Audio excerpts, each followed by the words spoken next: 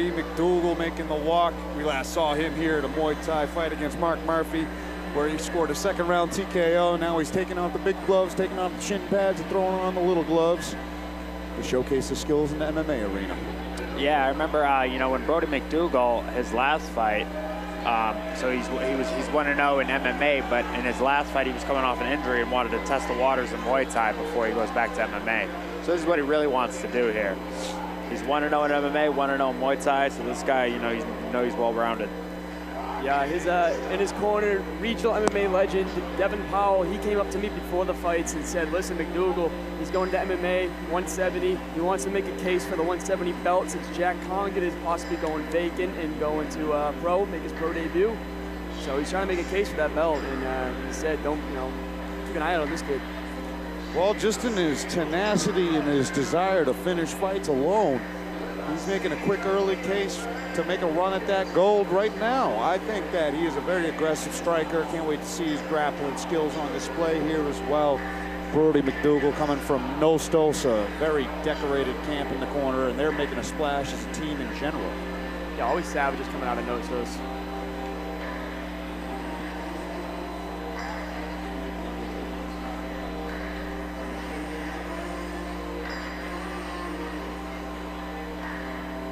A little bit of an intense walkout, I'm not going to lie. It is pretty cool, I like it. I dig it.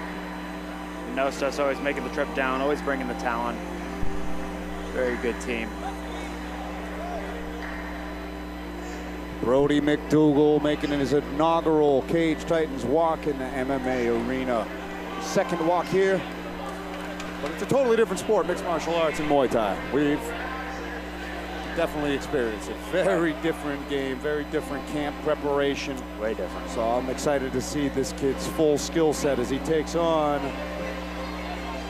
the debuting Ben Bratko out of Triforce, playing some I love this classical music block. Okay, very cool. Honestly, this is more wild than the other one, I think. Dig it. The Jinja Ninja, as he's known as. I love it too. Some pretty cool nicknames about to be screamed at this one. Ben Bratko, one of my teammates here. Very interesting story here with Ben, because here's a guy who has a background in traditional martial arts. This guy was supposed to make his debut all the way back in like 2009. Wow. Right?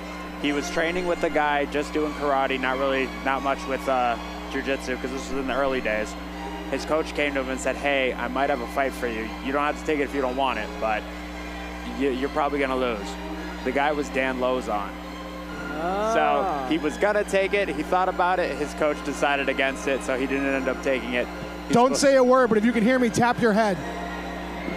And yeah, so he was supposed to make his debut in, I think, 2016, didn't happen. So, I mean, this guy, he's been waiting for a long time for this moment. Yeah, I mean, 13 years waiting in the wings, gets it against the young up-and-comer who's looking to make a run at the amateur title. I like it, the Jinja Ninja, Ben Bratko. Thank you for the insight there. I mean, debut fighting, you never know what you're gonna get, but what are we looking for in this man? Yeah, you know, like I said, traditional martial arts, he's got that karate sideways style, blue belt in jiu-jitsu, so this guy, you know, he's well-rounded, but striking's his forte for sure. He's fired up from this classical music right now, I'm not gonna lie. That's pretty sick. It's not super common.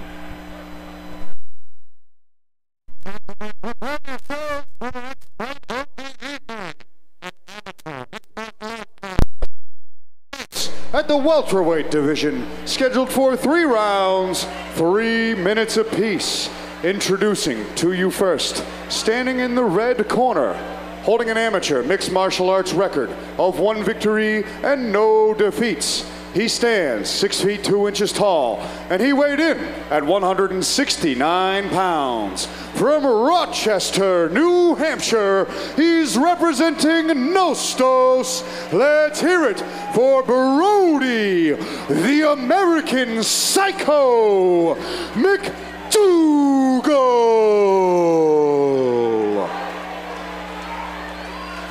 And now, introducing his opponent, standing across from him in the blue corner, standing at 5 feet 10 inches tall. He weighed in at 168 pounds.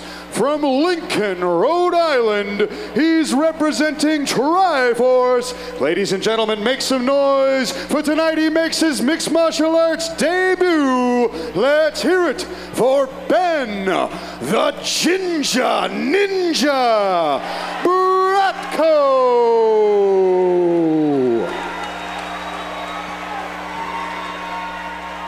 And when the action begins, our referee in charge of this contest is Steve Rita. Here we go. Both guys ready to go. I'm excited for this one. Welterweight bout. Oh, high intensity in there. Very intense. Black and red for McDougal. Straight black for Bratko. They touch him up, and a nice kick early from McDougal. Big kicks. Oh, there's that karate style side kick you were talking about. Is. All kicks though so far. Yeah, no kidding. In They're the both, clinch here. both chucking shins at each other. Brody McDougal, big guy at this weight, 6'2". But Bren was originally supposed to fight Bobby Homer, who's another really tall guy, so he's been training for this. I think there might be already a cut on Bratko. Cut? Where? Maybe over his eyebrow. Nice. I could be wrong.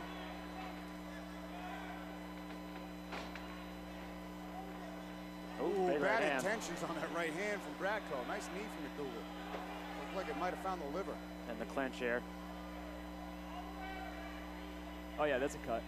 Yep. Ooh, right on the brow. Couple of boo-boos here tonight at Cage 764. Going for that head and arm throw. Big Ends up takedown in his there. back. See what kind of talk game Brody McDougal has.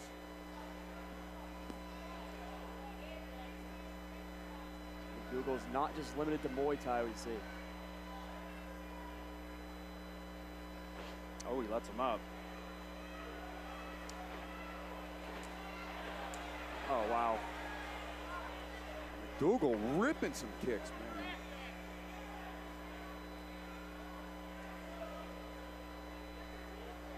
Just giving him his back here. You might want to.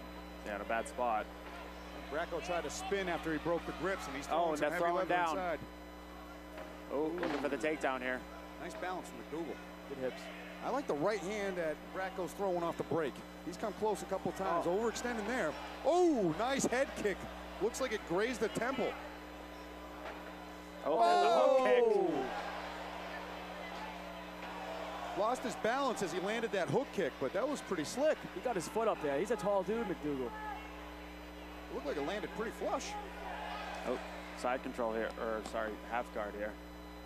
Couple of those traditional karate kicks thrown in the early stanza of this fight from Ben, the Ginger Ninja Bratko. McDougal's in a great spot. He's literally right in his corner, and Devin Powell just telling him exactly what to do here. Oh, he's looking up. Go to full guard. There it is. Good jiu-jitsu here from both guys.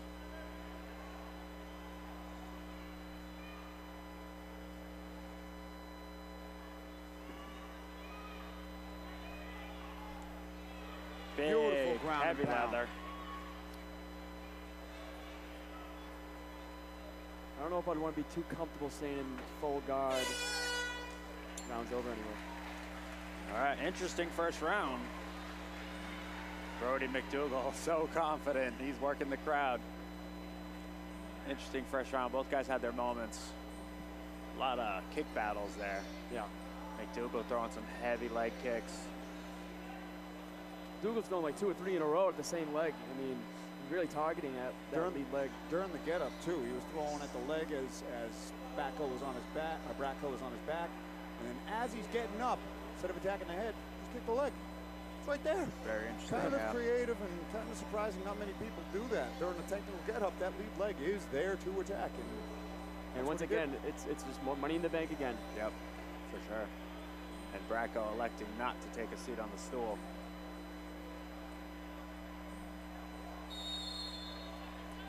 Round 2 coming up.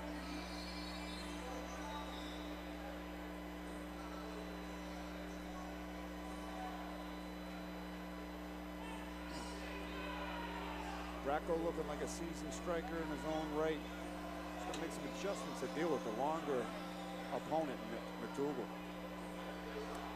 McDougal's going to come out hard. Immediately with the kick. Another low kick. one again. Oh, there's a right hand. Bratko might have rocked McDougal first. Oh, there's a spin to the face. Wow. Oh my goodness. Nice right hand from McDougal on the These return, guys are though. throwing down. I think McDougal just barely blocked that spinning back kick to the face. Just Oh my in God. time. Even if it hit arms, though. Yeah, and exactly. That was clean. That was beautiful. That was. That's the type of stuff that you can get from a karate guy. Bratko might be finding his groove. Oh! Yeah, beautiful My stoppage. Great stoppage. Just in time. And Knocked it his was mouthpiece right out, too. as Bratko landed a shot of his own. McDougal eats the back fist, pulls back, and fires that right hand Big down the right pipe and slept Ben Bratko. And good, Steve Rita jumped in at the precise right time to stop that follow-up shot from landing cleanly, too. But great stoppage from referee Steve Rita there, and man, the power of McDougal shown on display here again at Cage Titans. That's as clean of a shot What as a you can fight. ask for right there. That was Wow. insane. Yeah, Dropped it him. was- Mouthpiece might have came out during that. Wow. Yeah, it was the counter, too. You know, Ben came in hard with that right hand and kind of left himself open, and Brody McDougal took advantage of it, landed a beautiful right hand. Can you say knockout of the year contender? And he wants the belt. He wants that belt. He wants the it. belt. Duly noted. I think he wants the belt, guys. Duly noted. Duly noted. He wants it. I like it. He's confident. The American Brody Psycho is going McDougal. psychotic Oh, right man. now. Very psychotic. Oh, he's loving it. What a win on his end. Hey, you don't have to tell us. You tell it to Johnny Campbell possibly in a little bit. Oof, what a fight, man. They Wow. were trading there. I mean, someone was bound to get caught when you're throwing heavy leather like that. Not to take anything away from Bratko either, though. Bratko was landing Right. some good shots. That spinning back kick, like that landed That clean thing up was top. nice, and it had power on it. Ladies and gentlemen, keep the noise going for these two.